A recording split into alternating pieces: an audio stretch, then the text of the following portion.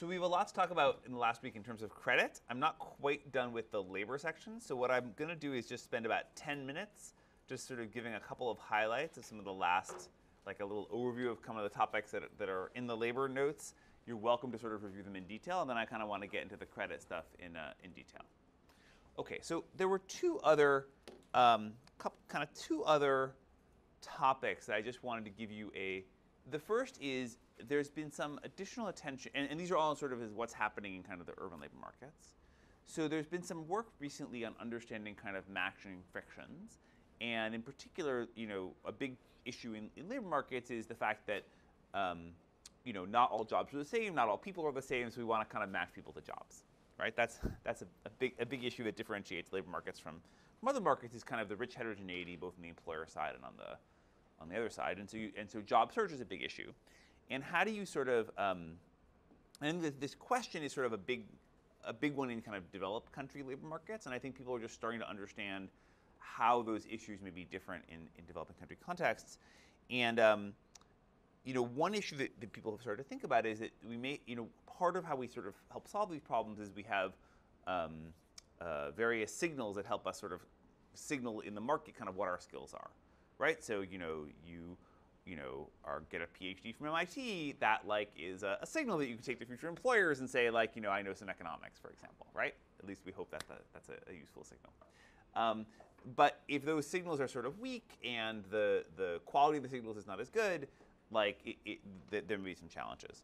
So one paper is sort of trying to understand these issues, looking in the South African labor market, and they basically they do some interesting things on this. They sort of look at sort of giving people information about, and they sort of note that sort of these skill assessments tell you multiple things, right?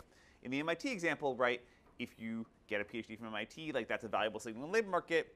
It's also a signal to you that actually you were pretty good at economics because you managed to get a PhD in economics. So those information, they provide information both to the job seeker and to potential employers. So they to get at this idea, so not with PhDs, for example, they basically help people. They do a skill assessments of people, and they give them a certificate with a World Bank sort of brand, like a credible brand, saying here's your skills assessment or whatever. Then they also do sort of a second arm where they give the same information but kind of privately to job seekers. They sort of show it to them, but they don't sort of give them a certificate they can sort of bring out to people. And they sort of, in order to decompose kind of what is the role of the job seekers from the sort of the information to the job seekers from the information to potential employers. Sorry, this is with or without certificates. And so they basically sort of decompose this. So I'm not going to go through this in a lot of detail. I just wanted to sort of highlight that this area of sort of how do we think about the job search in general is an area people are starting to think through, and this is this question about sort of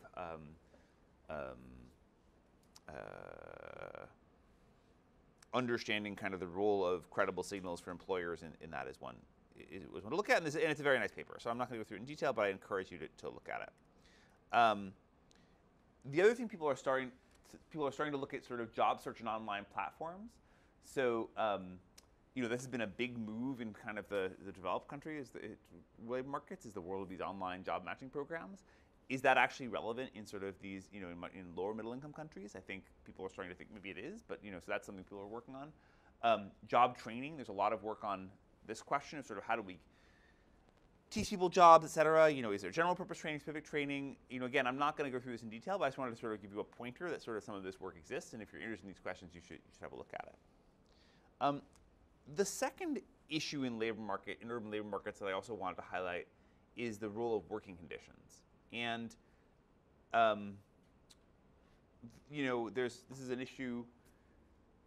I think if we think both about sort of the development, the Industrial Revolution and sort of the area in the post the Industrial Revolution in in a lot of countries like the U.S. or the U.K. Or other kind of richer countries today, or in a lot of kind of lower middle income countries today, how do you think about what are working conditions like in a lot of these industrial factories? They're still not perfect everywhere, of course, but there's a lot of regulation, for example, in more developed countries that sort of helps make think about worker safety and things like that. if we have large informal sectors, that aren't sort of subject to those regulations, what's kind of happening in this in the lower middle income countries. I think to me this is a really interesting and really important issue, and one that I feel like is not particularly studied to the extent it probably should be in the economics literature. So I think it's a really important area. As I mentioned, this was there were huge sort of uproars about this kind of 100 years ago in the U.S., for example, about some of these sort of workplace tragedies. There have been similar sort of tragic incidents. There were a couple of very famous ones in Bangladesh about 10 years ago. There was this collapse of this factory that had many textile shops. Hundreds of, or actually over 1,000 people were killed. How do we think about some of these kind of workplace issues? Again, particularly when you have a large, and why is this kind of a development issue, or it's because we think that sort of regulation actually is sort of what helps solve some of these problems in more developed countries. But we have these large informal sectors, kind of the regulatory issues may not work. Regulatory solutions may not work so well. So I just wanted to sort of flag that as something I think is a really important area. There's one paper recently by Laura Boudreau, which I thought was a very nice one, about sort of looking at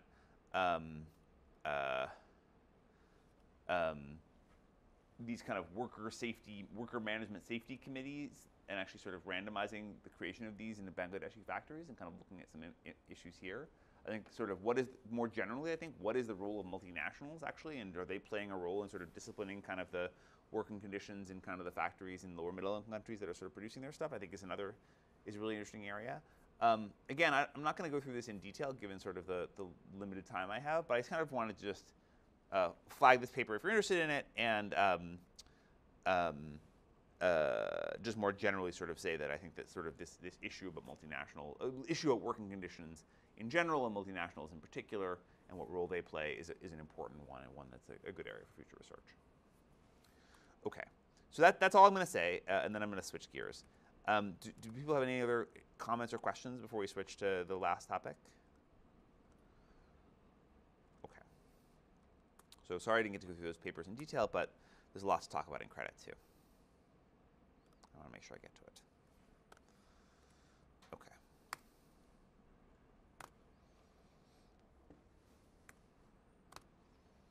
Okay.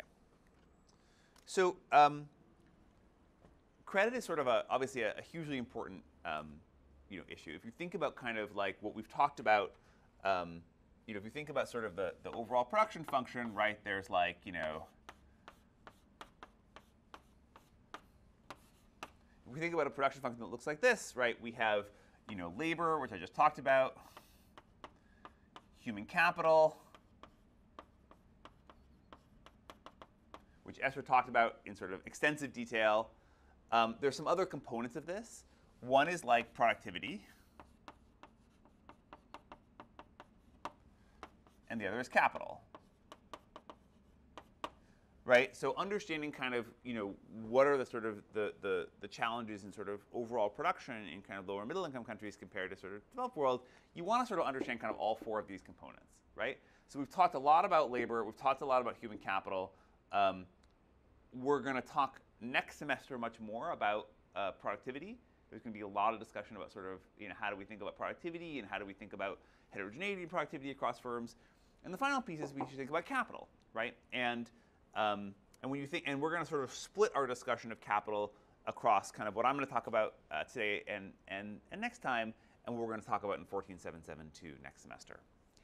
And in particular, what we're going to talk about is credit constraints. And so normally, right, if you just we're maximizing this production function, right, minus, if you were maximizing something like this over L, H, and K, minus whatever WL minus whatever I'll call it WH of H, right? You would choose the amount of capital such that F prime sub K is equal to R, right? You would just sort of choose your level of capital such that the marginal return to the capital was equal to the interest rate, or the rate of return to capital, or which is, we think of as the interest rate. So what we're going to talk about today are reasons why we may not be able to do that. And in particular, we want to understand kind of how does kind of the market for capital or the market for credit kind of work, and are there reasons why firms might not be able to get this much capital? Firms, businesses, anybody who needs capital might not be able to get this much capital. It might be sort of limited in sort of their capital. So today I want to talk about sort of the basic sort of theory of credit constraints, and that's going to basically take me kind of all of today. So how do we think about why might people not be able to get this much capital? And I'll talk about moral hazard reasons, adverse selection reasons, some monitoring reasons. And we'll think about sort of what does that all mean. And then I'm going to talk on Wednesday about the role of microfinance and how we think about microfinance as sort of one way of solving these kind of credit or not solving, but ameliorating some of these credit constraints for really poor, not poor, but small, very typically poor, very small kind of micro enterprises. Okay, and there's been sort of an explosion of work, sort of understanding, both whether or not microfinance does or does not ameliorate credit constraints, and understanding all the many different features that happen in microfinance, and understanding whether those are important. So that's what I'm going to do this week. What we're then going to sort of think about is, in 14772, we'll think about the role of banks as sort of intermediaries, and what are banks doing? How are they allocating capital? What are they doing in sort of credit constraints? And more generally, sort of understanding kind of firm demand for credit and sort of the impact of credit on firms. You can think of it in some ways as like estimating that FK thing, right? What is the impact of additional capital on kind of the firm sector? So we sort of split this topic kind of, the stuff that we think of as kind of a little more, this is mostly about, people, and so this is sort of the basics of understanding these models I'm going to do now. The stuff about really sort of getting into how this affects firms we'll do next semester. Okay, that's the plan. Okay. So here's the neoclassical model of the capital market. Imagine that everyone faces the same interest rate, adjusted for risk. And so what that means by the way, is if there's a D% risk of default, then so we're going to work with what's called the gross interest rate, which is how much. So you repay the which is often more convenient. The interest rate we think of as like, so imagine I have a 3% interest rate, right? So I would have to pay 3% of in interest. The gross interest rate is like 1.03. It's the total amount you have to pay back. Okay, and that just turns out to be convenient for the math sometimes. So imagine I default, okay, and different people differ in their default risks, okay. Then what is the bank going to get back? Well, the bank's going to get back, with probability D, it's going to get nothing. With probability 1 minus D, it's going to get the gross interest rate. So if there's in kind of the basic credit market, if we have different chances of default and that chance is exogenous or whatever and observable, then I'll just be happy to offer you all different loans, and the rate I'm going to charge, the gross interest rate I'm going to charge for your loan is 1 minus D times R. Right? So I'm going to get back kind of like my R in equilibrium. Okay. And then basically that's kind of what you get. That's what you get, and then the expected marginal product of capital should be equal to 1 minus D times R, right? Because that's the interest rate you have to pay. Fine. So here are some stylized facts. I'm not going to go into sort of the detail between these, but there's some work that sort of suggests these are true. So which suggests that maybe that simple neoclassical model is not everything that's going on. So one thing is, so then by the way, one other implication of this, by the way, is that sort of what's happening to depositors and what's happening to sort of the people who are getting the capital should be small. Just as sort of if there's imagine there's sort of free entry into banks, then basically that sort of that gap will be kind of computed to zero, right? Because depositors will only get the highest interest rate, borrowers will get the lowest interest rate. That gap will be very small. So what do we see? So we see, first of all, there's a big gap sometimes between deposit rates, the deposit rates and loan rates. So it seems like there's a lot of money going in that sort of intermediary sector. Like what's that about? We'll talk about that. A lot of variability in interest rate within the same subeconomy, and that's true even with very low levels of default. So we're going to see heterogeneity in interest rates that seems to be maybe something else going on beyond just kind of defaults. So we'll see if there's something like that. Even though there is ex-ante competition in markets. And another thing we're going to find is that richer people seem to be able to borrow more and pay lower rates of interest than poorer people. And more generally, it seems like people who borrow more are paying lower interest rates. And that seems a little weird, actually, when you think about it, right? You might have thought that, maybe you're sort of, the more you borrow, kind of the riskier you are, and maybe the default rate should go up. But actually, it doesn't seem that way. It seems like there's actually a positive correlation between sort of the amount you borrow and negative correlation between the amount you borrow and the interest rate. So that also seems kind of interesting. So it seems like there's something a little more complicated going on in the credit markets. And so what might that be? So here's a model, a simple model that of moral hazard in investment choices. So imagine that there's a menu of possible investments that I as a firm can choose. And they each differ in their probability of success P. Okay? And investment P is going to yield some return R of P with probability P and return 0 with probability 1 minus P. Okay?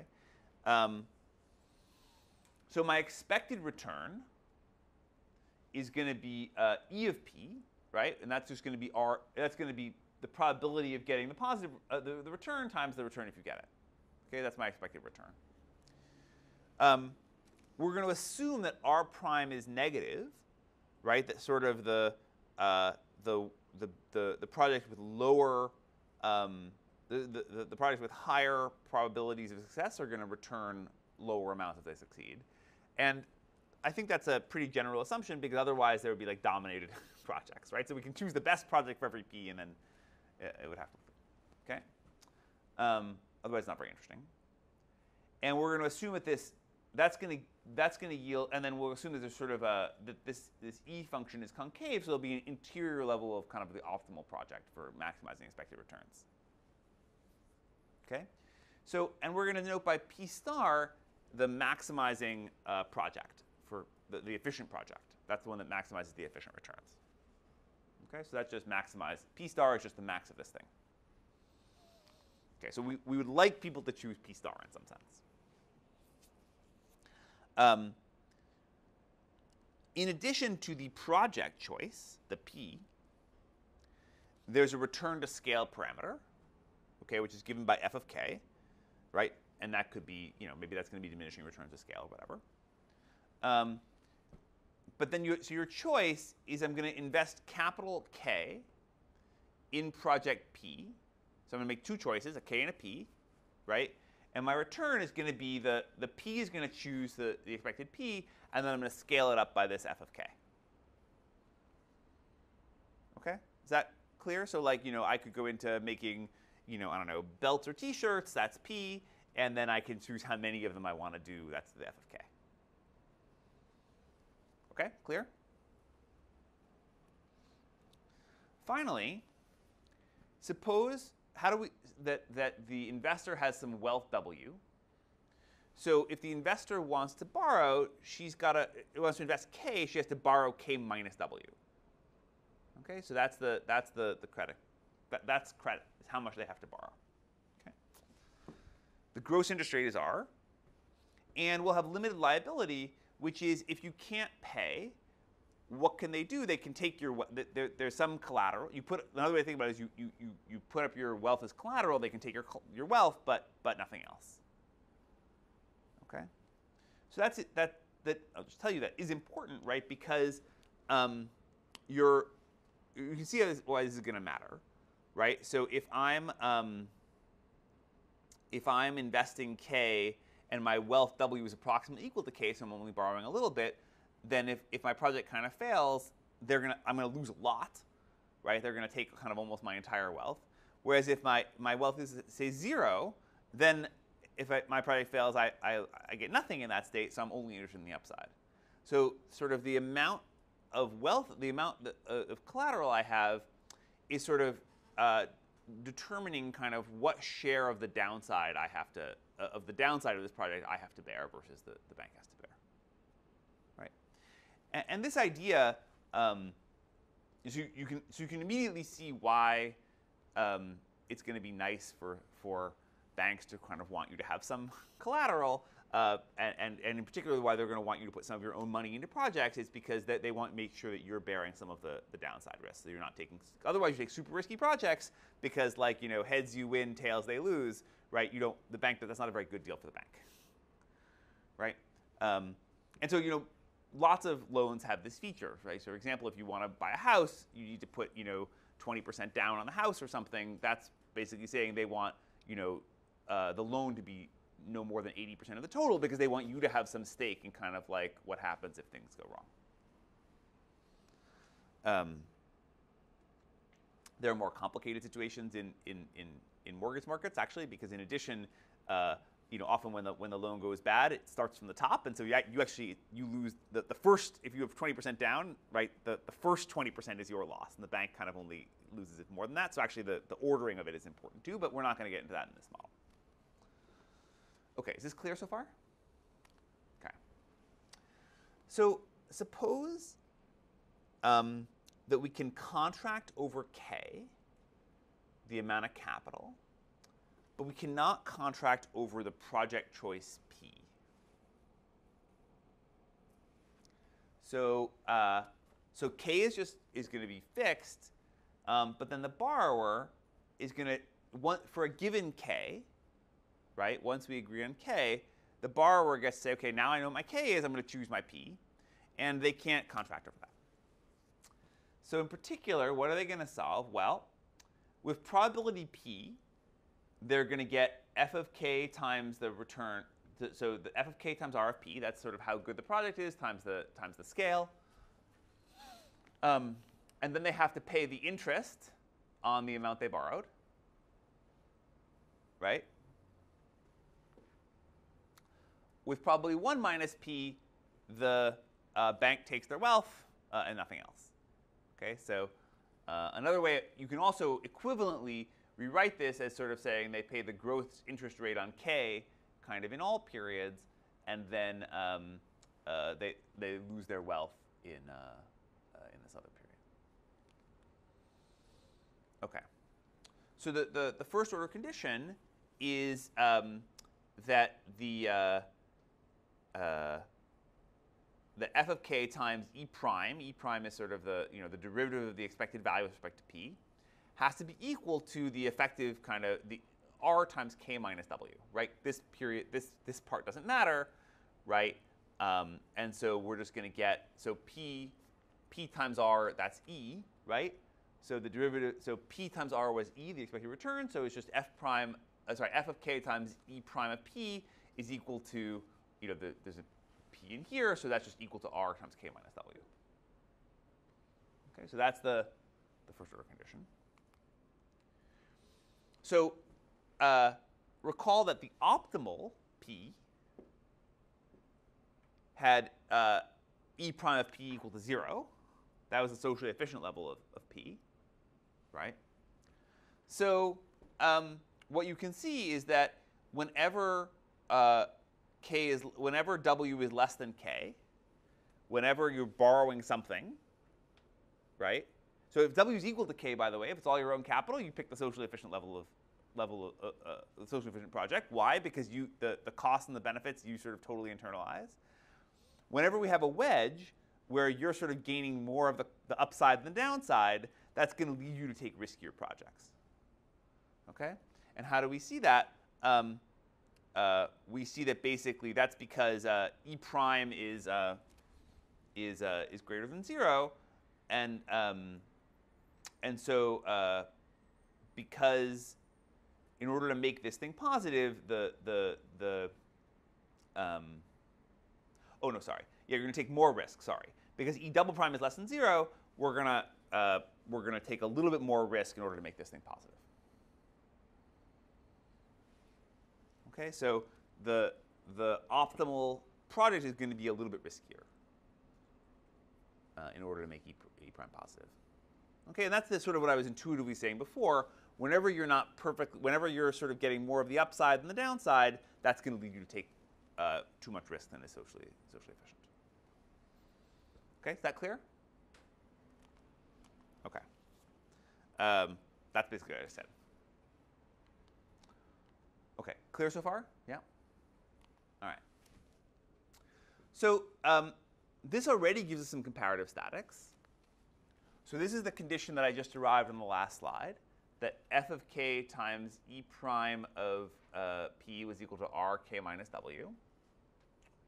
So we can just divide through by, we can pull out a k to make this 1 minus w over k, divide through by f of k. We get the second expression here. E prime of p is equal to k over f of k times r times 1 minus w over k. So why is sort of writing things in that way helpful? It's because we can immediately start to see a few comparative statics. Okay? So the first one is we can see how does p prime depend on interest rate. Okay, so p hat. How does the equilibrium choice of project depend on the interest rate? Okay, so when interest rate goes up, e prime goes up, therefore p goes down, right? So when the interest rate is higher, we're going to be choosing riskier projects. Okay, again, assuming that we're in a world where you're borrowing something. Obviously, if w is equal to k, then we're just at the socially efficient level. But assuming w is less than k, we have that sort of higher interest rates are going to lead to sort of riskier projects. Clear? By the way, stop me if I'm going too fast. You know, sometimes when you go through a model on the slides, it's too fast. But if anything, just slow down. Higher two is higher R. Higher R. And higher P is higher risk. No, lower P is higher risk. So higher R means higher E prime, but we have E is concave. So to go, we're gonna go down on the to get sort of a positive. Yeah, it's the same thing. You know, like you see, like, you know, F prime is concave, and right, the higher sort of marginal products mean we have less capital. Same idea. Basically, is we have higher levels of E prime, and we're going to get higher levels of E prime with lower levels of P. Because E prime was concave. Because E was concave. Similarly, we can say, like, how does P depend on the returns? Right, returns is sort of f of k. That's kind of like f of k divided by k is sort of what is like the return on capital, right? Like you invest k and you get back f of k. So this is like the average return on capital. This is going to be increasing for the same reason. This is, you know, because this is 1 over that, so it all goes backwards. So higher returns lead you to choose higher probability of success projects. And this one I think is kind of these two are sort of, I think, going to be the most relevant for us. The third one is sort of how does p hat depend on k over w, or k over w is leverage. K over w is sort of obviously it's 1 over w of k, but you can sort of how does it depend on sort of what fraction you're borrowing?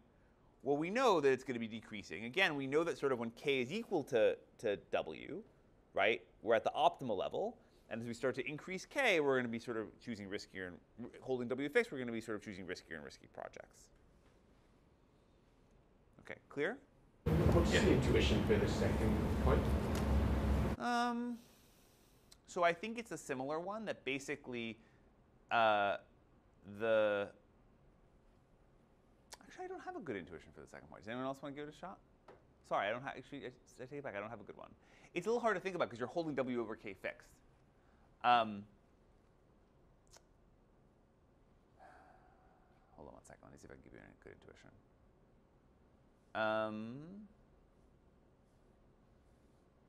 I'm sorry. No, I don't have a good intuition. Let me think about it. Anyone else want to try? Ed, do you have a good intuition for it? No. Sorry, I should think about it. Sorry, I don't have a good answer for it. Okay. But luckily, I'm going to mostly talk about R and the other ones, which I do have a good intuition for. Okay. Yeah. Hazel. So we're assuming that the borrower is risk neutral, right? If we assume risk aversion, would we, like, because they're taking too much risk. So if we assume that they were risk averse, could we get rid of that in the model? If we assume they're risk averse, it's going to lead them to take less risk.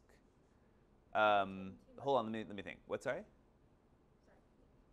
No, go ahead, Hazel. Oh, it's like because they were taking too much risk before, right? And then if you introduce risk aversion, they might take less. Yes, that clearly sounds right. If they're risk, but you know the optimal.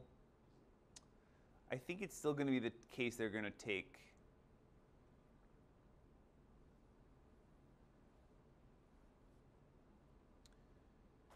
So yes, for sure, if they're risk averse, they're going to take less risk. That's going to shift the whole thing in the direction of less riskiness.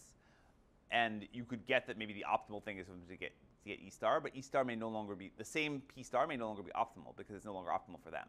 So I think it's still going to be the case that if you think about sort of socially optimal, including kind of the risk aversion, like the riskiness to them, it's still going to be the case they're going to take too much risk relative to that.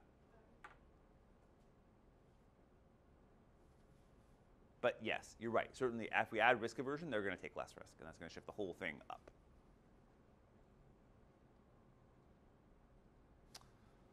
Okay. I think the intuition is just you care about f times e, and if f goes up. You care about what? You care about f times e, ultimately, in the original objective function. And if f goes up, then you're more invested in the return. Whereas your repayment's linear. Oh, I see. This relative to that. Okay, there you go. Yeah, I think you're right. Okay, thanks, Ed. Okay. The other thing I want to note here that comes out of this model, which comes out of many of these models, is there's a positive probability, there's a positive correlation between the default probability, which is 1 minus p, and the interest rate, right? So in general, we had like higher interest rates lead to sort of riskier projects, and we get that in this model. That was this prediction over here.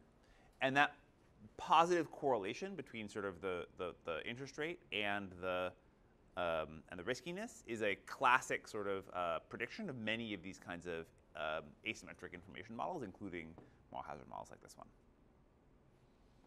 Okay, clear so far? Okay, so the final thing that we need to do is we need to add a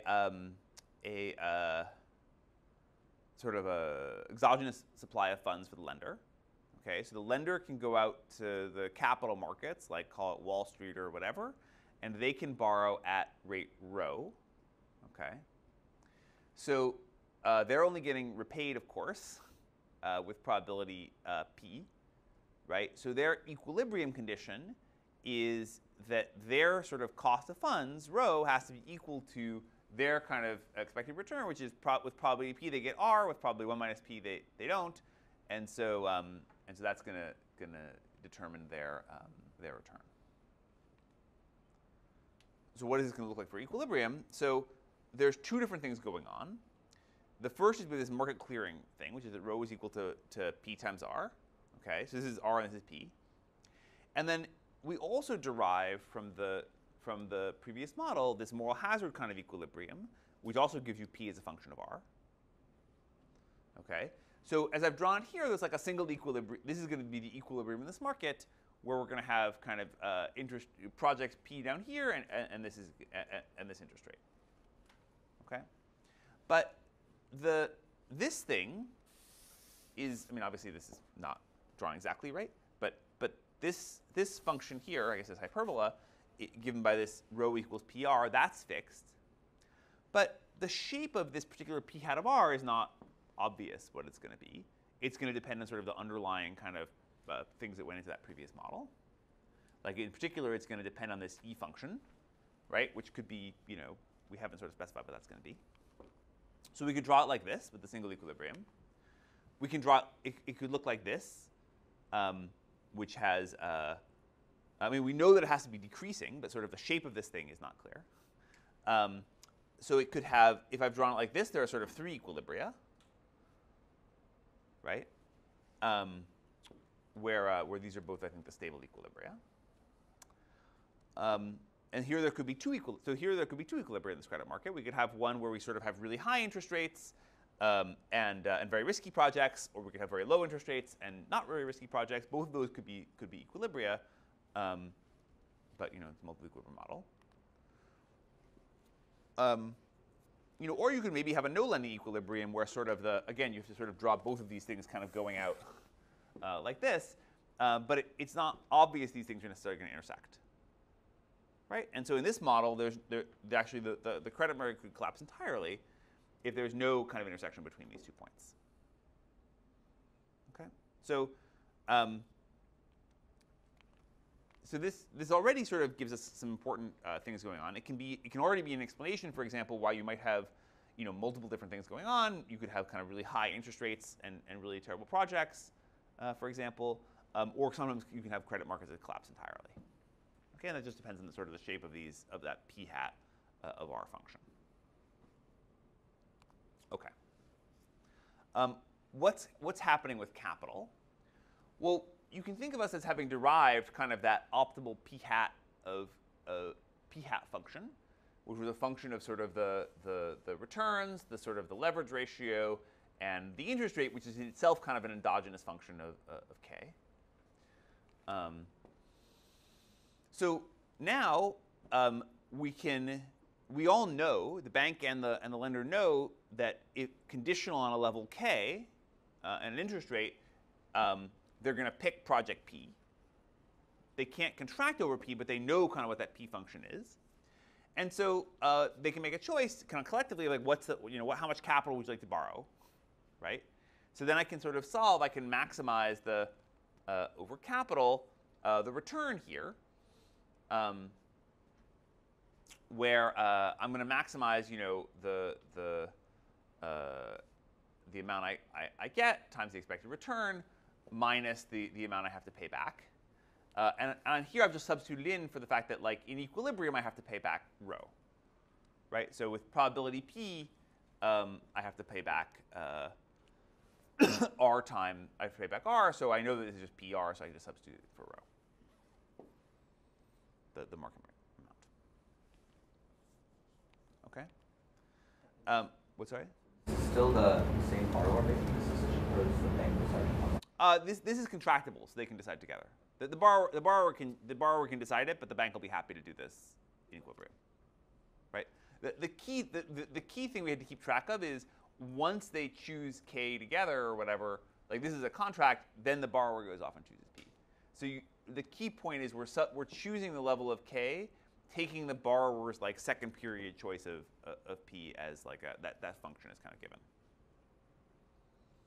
Okay, and that's just what I just said, right? We're only maximizing this over k. We can't choose k and p jointly because we know that, like, once we choose k, I'm going to go do whatever p I want, right? And we might do better if we could commit to sort of a level of k and p together, but we can't.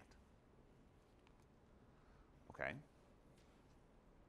So that gives us a first order condition. So what's the first order condition? Well, it's just f prime of k times e of p, right? Plus the other sort of term, f of k times e prime of p times p prime times p prime, so dp dk. Okay, and all that has to be equal to rho. Clear? By the way, and thanks to Ed for helping me clean up some of my algebra on this slide, which I had some issues before. But I'm pretty sure this is correct. So that's what we just had.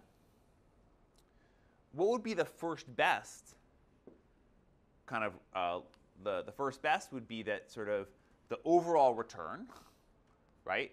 F prime of k times the expected return should just be equal to kind of the market interest rate. So that would be sort of the optimal level of capital to invest. And we can see what's going to happen to the level of capital. So in particular, we can rewrite this equation as f prime e of p is equal to rho minus this term over here. Okay. F of k is positive. E prime is positive. We had that from one of our assumptions before. And we also just showed earlier that that dp dk is less than 0.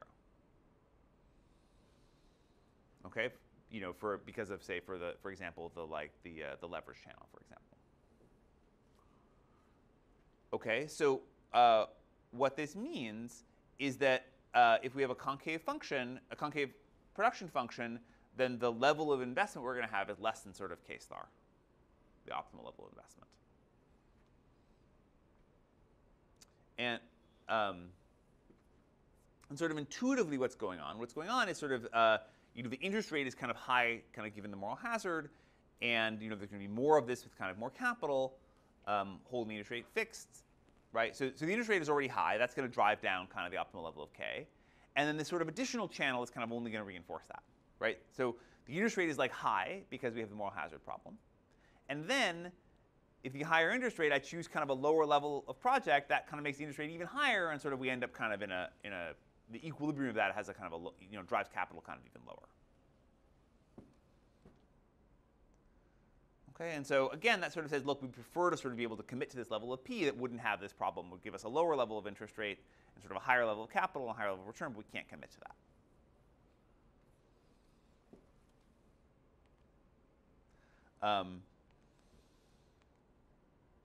We can also show sort of similarly that dk dw is greater than 0 through sort of a similar argument. Just stepping back, what have we shown? This is a moral hazard model where sort of the choice of projects was uncertain, or sorry, was uncontractable, and kind of that plus limited liability led people to choose these risky projects. The sort of choice of risky projects leads to kind of these higher interest rates, which sort of leads to kind of lower levels of capital in equilibrium. In the real world, don't people often contract over P when they're like, oh, what do you want the money for this business idea? Like, okay, no, I don't like your idea. I won't give you the money. Yes. So I think you're exactly right. So I think there's a whole lot of kind of like what banks are doing is trying to, you can think of a lot of what banks are doing. Well, let me also talk about the adverse selection model too. It's not obvious to me how much they're doing their screening about the adverse selection kind of. They're definitely trying to figure out P, and whether it's the ex ante, whether it's the moral hazard part or it's the adverse selection part is less clear to me. So we can come back to kind of what they're doing in the real world. I think a lot of what they're doing looks more like the adverse selection part. So the selection part is kind of the ex ante, which we'll talk about in the next model, is kind of ex ante is sort of saying like, hey, like Ishana, like what are you planning on doing with the money? What's your P? You could think of that as like that's ex ante trying to figure out like we have different P's, like your P is this, Aaron's P is this, and so on and so forth. Like we're trying to figure out who's got the good P's and lend to them. That's adverse selection. This model would basically say like I want you to come in here every month and I want you to tell me what you're doing and like kind of that very, very regular monitoring. Banks also do that, but that's kind of the closer to this one. So I think you're right. I think that you can think about kind of the whole, a lot of the relationship between banks and their clients as being about trying to sort of combat these two basic issues. And if they're perfect at combating them, then this kind of goes away. In reality, I think we probably think they can combat them to some extent, and this is kind of capturing the residual. Other questions or comments? Okay. So question, would you say there are credit constraints in this model? What do we mean by credit constraints? We're going to talk a lot about credit constraints. Do we think people are credit constrained in this model? It's kind of a little definitional, but I'm curious. Like, what do you?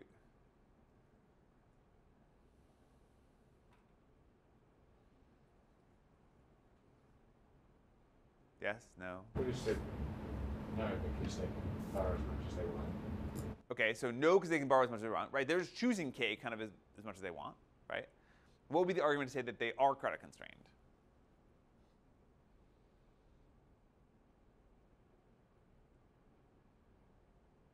Yeah. Because they're getting less than the optimal population. Yeah, exactly. So that's exactly right. So I just want to be clear on this. This is a model where I think you're exactly right, Kailash, that basically like this is a model where they're not constrained in the sense that like they could get more K if they wanted to, but they just choose the optimal level of K for them to borrow is kind of, but the interest rate will adjust as they kind of like borrow more K, right?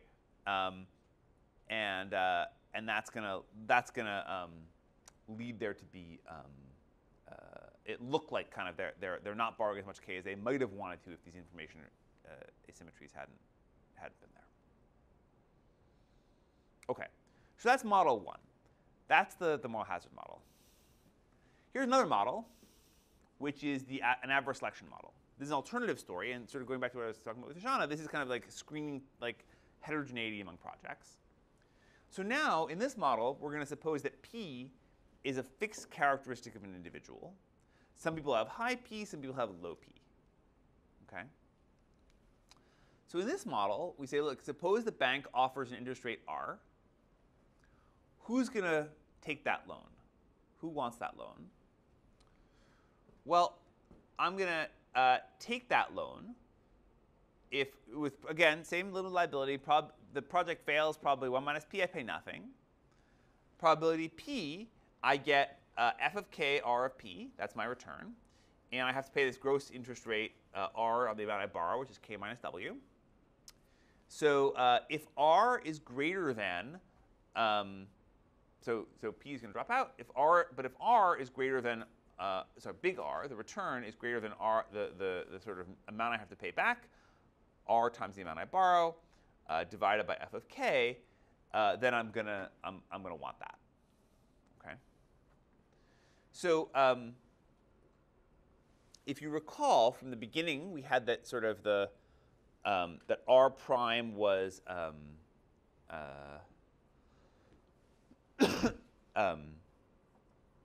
less than 0. That we had sort of the riskier projects were the ones that paying the most. The higher return projects were paying less. Okay. What that means is there's going to be a cutoff value, okay, where people with p less than some cutoff value are going to be the ones who are going to sort of going to take up the loan,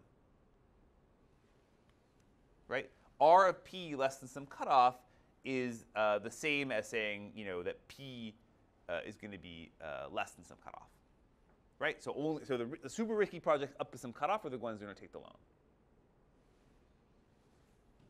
Okay. So we can define p tilde of r as exactly that cutoff. So we can just define p tilde such that r of p tilde is exactly equal to this. And everybody with a p less than p tilde will borrow.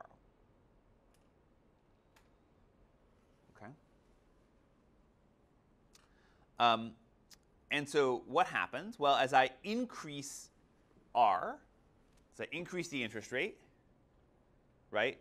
The p tilde is going to shift to the left, right? Because if I increase the interest rate, the return's got to be higher. Higher return projects were the ones with the lower p. So again, higher interest rates are going to shift that kind of threshold to the left, and we're going to get riskier projects. So we're also going to get that same correlation that we had from the moral hazard model, which is a correlation between the interest rate and the riskiness of the projects, although it's happening through this different channel. Right? One was this ex ante who wants the projects. The other is sort of the ex post who's the interest rates. And kind of intuitively, what's going on in this model? What's going on here is like, look, imagine the return is the amount you have to, in the good state, I have to pay back a lot, right?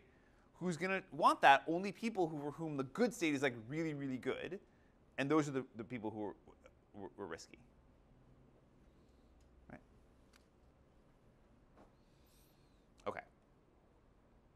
So again, we have this negative correlation here. Now, what's the market equilibrium here? Well, again, we have that rho, that r times the amount you get. So here we have a slightly different condition. We have the what is the p for a given r? Who borrows? Well, it's everybody with interest rate with p less than that cutoff value. So what's the kind of average probability of success? Right? It is the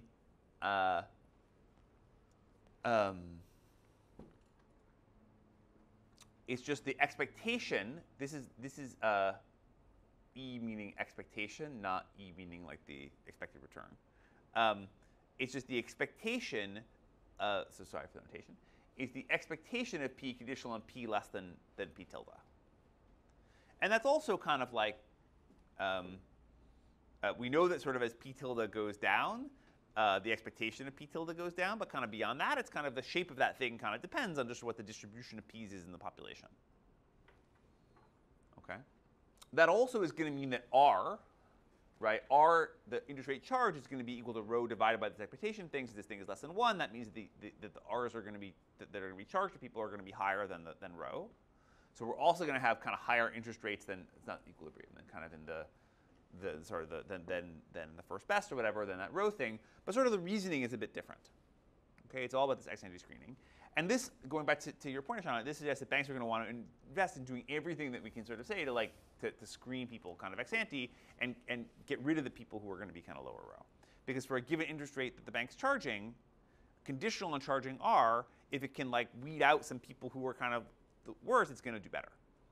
That's not necessarily an equilibrium, but sort of that's going to be the bank's incentive function, right? So I announce R. I know that everyone with P less than P tilde would like it. How can I make even more money? So maybe I'll break even, but I can make even more money if I can find the really low people and sort of knock them out, right? I want to get people who are just kind of as close as possible to P tilde. And you can think of a lot of kind of what banks are doing in sort of that screening process is trying to figure out like who are the good borrowers, who are the bad borrowers. Can I remove kind of the really bad ones? So this is what so again, we can draw that same kind of equilibrium. Here, it's, this thing is sort of the same market clearing condition, but now we have kind of a different, instead of a moral hazard condition, we have an average selection condition, which says that, here is the expectation of P given that P is less than P tilde, where P tilde is a function of R. Okay, and so this curve here doesn't come from project choice. This is just a question of kind of what is the distribution of P's in the population. This is just like a property of like the P function in the population.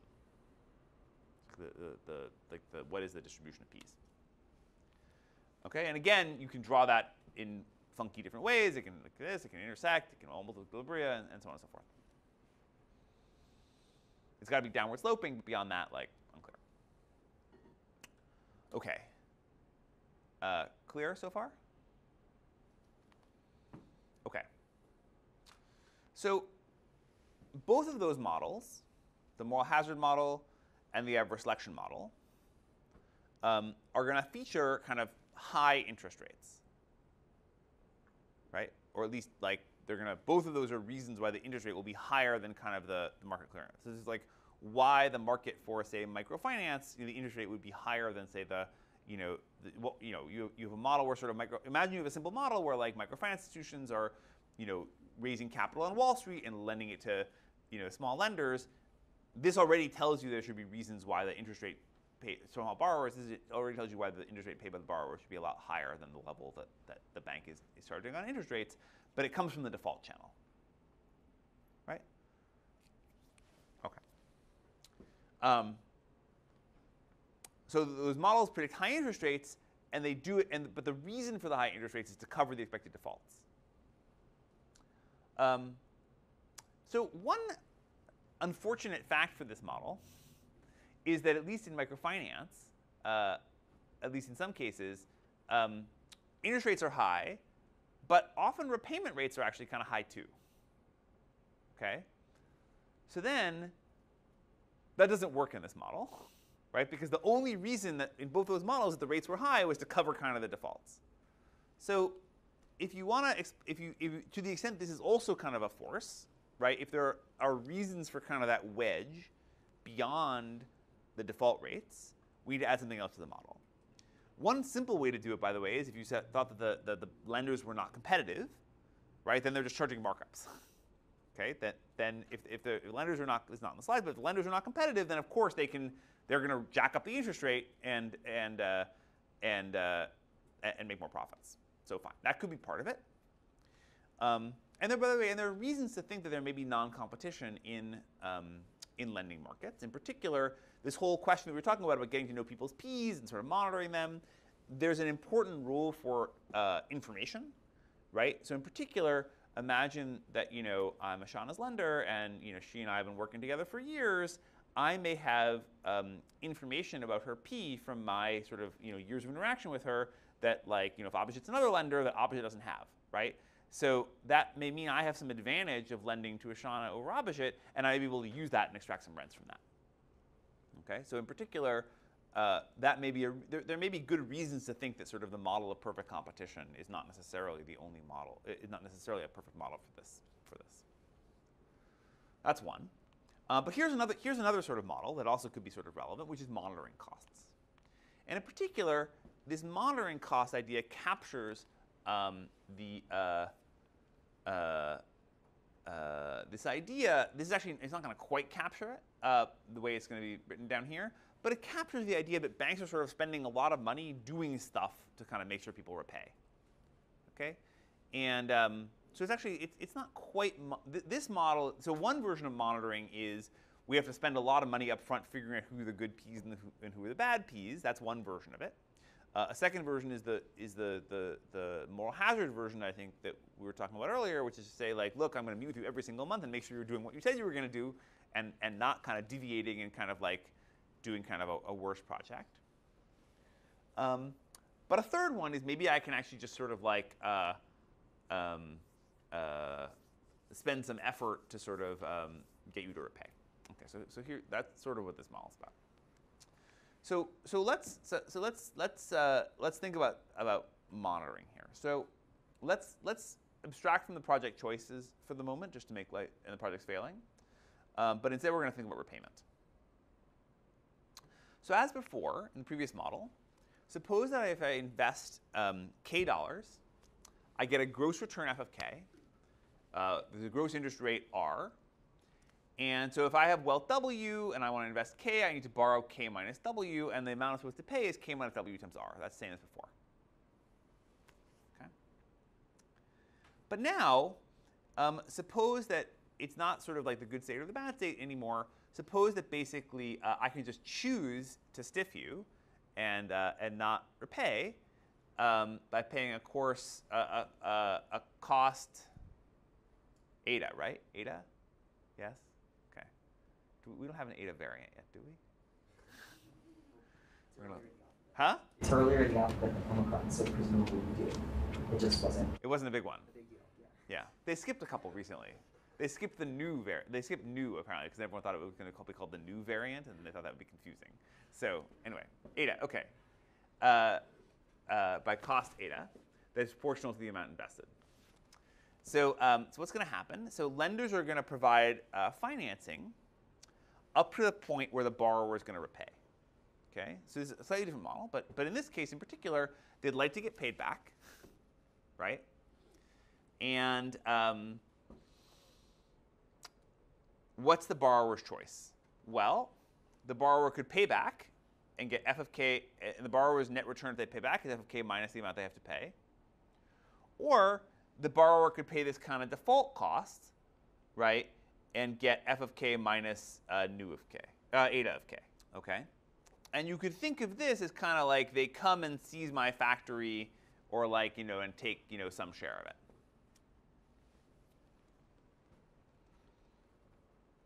Okay, so it's slightly different model. So if we rearrange terms here, the kind of key equality condition is that R k minus W has to equal eta k, or that k over W is equal to R over R minus eta. Okay. So so in this model, this is actually going to give sort of a maximum amount the bank is going to want to lend you, with amount of borrowing that's going to be increasing in W, right? The more W you have, the more you can borrow, and decreasing in R. Okay. So now let's suppose there's a monitoring technology. So the lender needs to spend some resources in order to make the borrower want to repay. Like basically, in other words, eta is equal to 0 if the borrower doesn't spend any money, but if the borrower sort of like does some stuff, they can get you to repay. Okay? Maybe that's like finding out where you live, like maybe it's getting to, if you think about a lot of the sort of microfinance institutions we'll talk about next time, they maybe got you together in groups of people, and the basic idea is if you defaulted, kind of other people in your group could kind of like impose social sanctions on you and get you to default. Like there's some cost we have to sort of create to sort of get you to repay. And in this model, they're going to say, suppose those are a fixed cost. Okay, it's basically a cost per borrower. Okay, and there are some estimates from this like old paper by Olken which says that maybe they're pretty high. Okay. And so maybe, particularly for very small loans. And this could also be a reason why basically like microfinance has really high interest rates, because if I have to like find out, yes, it may not be fixed cost, maybe a little bit much. Like it's probably cheaper to find out if like Joe's dry cleaner is a better sort of like investment, or Joe's Taylor is a better. Joe's Taylor is probably easier to figure out if they're worth lending to than the Gap or something. It's probably not totally fixed, but the idea that sort of it has this kind of large fixed component or sort of like definitely sort of not increasing very much seems kind of reasonable. And if that's true, that's going to give us a reasoning why kind of microfinance is making lots and lots of small loans is going to have really high interest rates because it's going to have to cover kind of this fixed monitoring cost. So basically, if you're making a small loan, you have this fixed cost. You have to sort of like recoup it kind of on in terms of an interest rate. It's going to be sort of a large percent of a small base. Whereas if it's sort of a really big loan, that sort of fixed cost is going to be sort of much smaller. That's basically what's going on in this model. Okay. So how's that going to work? So if it's a fixed cost, right? Then the lender is going to just break even. So the sort of their return has to equal kind of the market return plus the fixed cost. And so that's kind of it basically. If the amount they're borrowing is really small, then we only have to raise the interest rate a little bit to cover this fixed cost. If the amount they're borrowing is really big, sorry, if the amount they're borrowing is really small, we have to raise the interest rate a lot to cover it, the fixed cost. If the amount is really small, we don't. Okay. So if we had this condition from before of sort of what the optimal level of the credit constraint is, we can sort of we can just substitute that in and sort of get the sort of the return is going to be equal to the market return plus this kind of this markup term, which is going to be a function of their wealth, right? And that's just sort of combining these 2 points, and that basically sort of for really and so what's kind of the point for really rich borrowers, right? For really rich borrowers, they can borrow a lot, and therefore sort of we can sort of spread that fixed cost over a small amount. For kind of really poor borrowers, that credit constraint is going to be really binding. We're not going to be willing to lend them very much, and therefore that interest rate we're going to charge them is going to be kind of a lot. And then you have to sort of solve, and then of course that has this additional thing, which is the interest rate's kind of in equilibrium conditions, so you have to do a little algebra to sort of solve that out. But that's kind of the basic logic of what's going on. So in this model, some people will never be able to borrow. And sort of this condition over here, if phi is greater than A to W, then there's sort of no equilibrium. Then sort of the rate would, there's no sort of solution where you can sort of cover the kind of the monitoring costs with the interest rate, because the interest rate gets too high and then they won't repay and so on and so forth. There's no solution to that. And if it's less than that, then there is a solution, and then you have this condition I said before that sort of R is going down with wealth is going up. So this is a model where we have people who are going to be actually credit constrained. Some people they cannot borrow at all, right? It's not sort of this, you can borrow a little bit. Here are some people just totally cut out of the market. And we also have this thing now where sort of the people who are borrowing a little are the ones who are paying the high interest rates, which is sort of one, if you think back to sort of one of the motivating facts I kind of gave you at the beginning of the talk, this is now something that sort of explains that. And that also is sort of consistent consistent with sort of finding the fact that we have all these kind of like very small loans having kind of very high rates. We also get, maybe I won't make so much of this, we have this multiplier property, which basically sort of that, dr d rho, sort of how the rate charged depends on sort of the underlying market rate, this thing is going to be less than this thing is going to be sort of a multiplier that's going to sort of like make the sort of the rate be very sensitive to the underlying rate. So it also kind of moves around a lot. So, but I'm not going to focus on that as much. So, what did this model add to these other things? Well, a few things. So it said there's a wedge between the cost of capital and the interest rate that was given by a high monitoring cost. It gave this sort of sensitivity when I sort of talked about in the last slide. It also implies that sort of subsidizing the cost of capital can lead to welfare gains because R will go down, right? And this kind of allows firms to borrow more. It also suggests that these monitoring costs are really important because these monitoring costs are sort of what's like sort of excluding people from credit.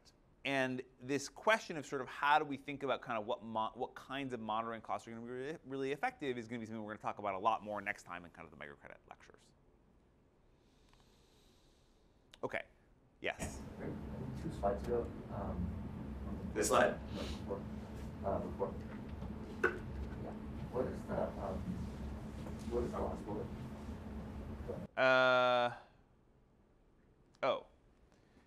These lenders are not wildly profitable. That's all it means. So we're seeing these big spreads but it's not like the microfinance organizations are like making tons and tons of money.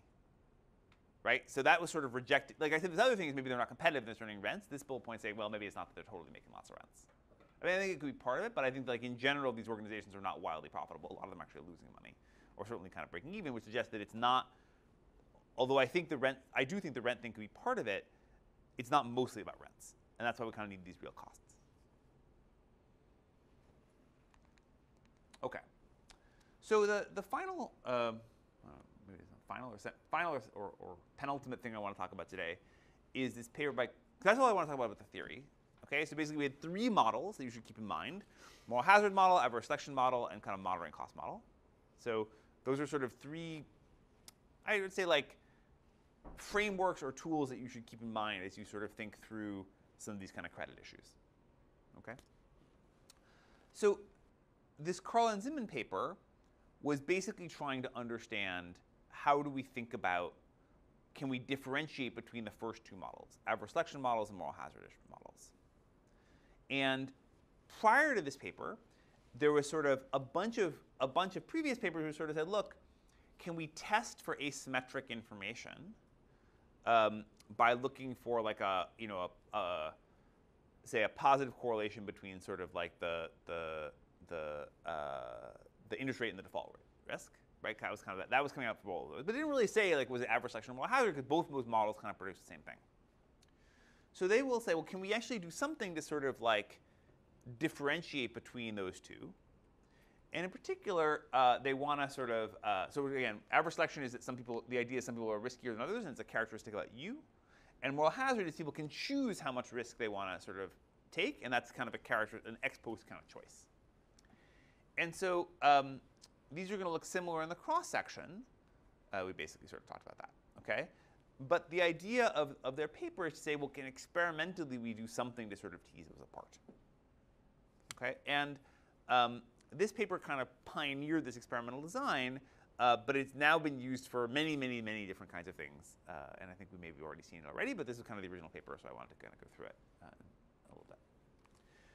So their idea was adverse selection is driven by the ex ante interest rate. Moral hazard is driven by the ex post interest rate. And in the world, these are the same, right? The interest rate that you get when you, like I advertise and say, hey, I'm offering a loan at, whatever, 10%. If you sign up for that loan, you pay, like the rate is 10%. So those things are in general in the world are the same. But maybe in an experiment, we can differentiate between them, okay? And we can do that by surprising people with an interest rate, with a change in the interest rate after they've accepted the loan. Okay, so you advertise one rate, you get take up on one thing, you change it ex post, and you get something else, right? And in particular, you can't, I think, make people worse off. I can't advertise 10% and then surprise you to 20% because number 1, people will be really annoyed at you. And number 2, you'd still get a selection effect because people would drop out again, right? But on the other hand, almost everyone is going to be happy with sort of an improvement in their terms. So if I advertise a rate of 20%, right, and then surprise some people with a rate of 10, there's going to be essentially no selection difference because everyone who wanted the thing at 20% will be happy to take it at 10%.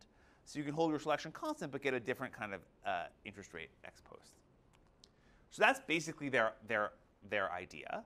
They have this other sort of other dynamic incentive thing, but that's sort of, I think, neither here nor there. The basic idea is this, which is to say, look, we offer people either a high rate or a low rate, ex ante. If you sign up for the loan with the low rate, you get the low rate. If you sign up for the loan with the high rate, with some probability, we surprise you and give you the low rate. So now we have 3 boxes, right? And if we compare the high offers to the high offer, so if we compare, and this kind of middle box is kind of the key box, because if we compare the high offer, if we fix the high offer rate and look at the actual contract rate, this box to this box tells us the moral hazard effect, because you both selected in, say, 20%, but only some of you experienced 20 and some of you experienced 10. And if we compare this box to this box, we get we get the pure selection effect because both of you guys experienced 10% ex post, but here you were selected in as kind of having a 20% rate, and here you were selected in as having a 10% rate. And this design is useful for distinguishing between selection and moral hazard, not just in credit, but kind of everywhere, basically. And so people have done this sort of thing in other settings to try to like use this kind of surprise improvement to sort of differentiate between selection and moral hazard. It's a very general purpose experimental design. It's also, I think, a nice example of how an experiment can let you do something that you could not do in the real world, right? It's only because you have this ability to sort of manipulate and sort of ex post change people's. I mean, maybe you could find a natural experiment that sort of mimic this, but like in general, it would be sort of hard to do.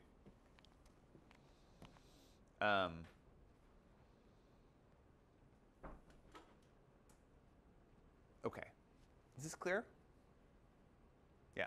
One quick question is in the design that they're doing, the information the adverse selection that they're picking up is some like bundle of the selection on like my type, but also potentially selection on moral hazard, basically, right? Like you wouldn't be able to distinguish that just from this like 2 by 2 comparison. Sorry, say again what you mean, Aaron? So like with adverse selection, there's both, I'm selecting on my P, but also I know how I would respond.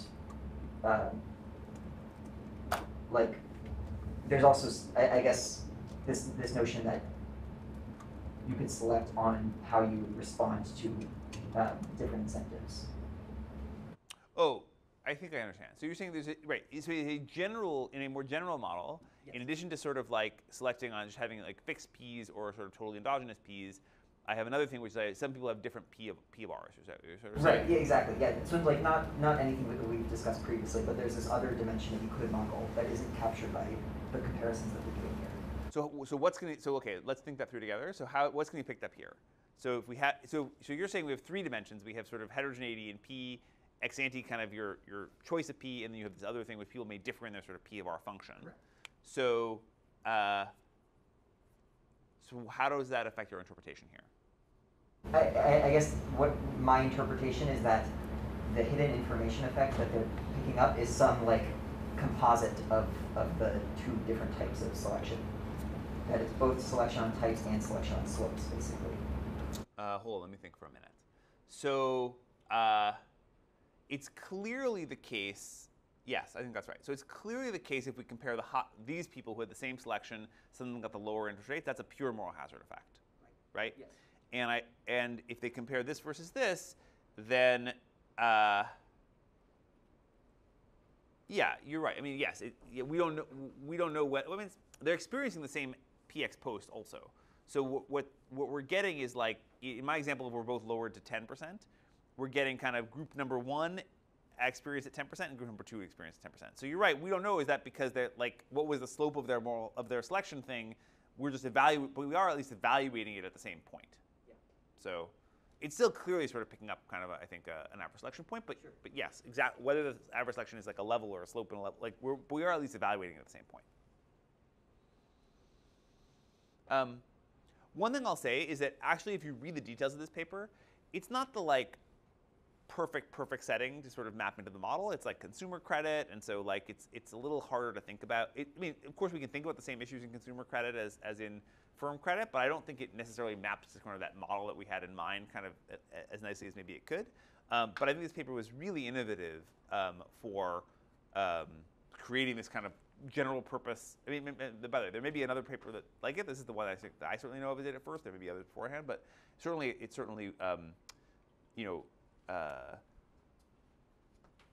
this design that they use here, I think, became kind of very popular, and I think people have used it in a wide variety of settings. Okay, so in the end, I actually think the results are not super duper strong. They find a little bit of evidence of sort of the contract rate. Not a huge amount on the offer rate, but as I said, I want to focus in this paper less kind of for the particular results they have, but more sort of for that design of how you might think about sort of distinguishing between adverse selection and moral hazard. Okay, so I'll stop here, and then I will talk about microfinance, including kind of the reading you guys did on Wednesday.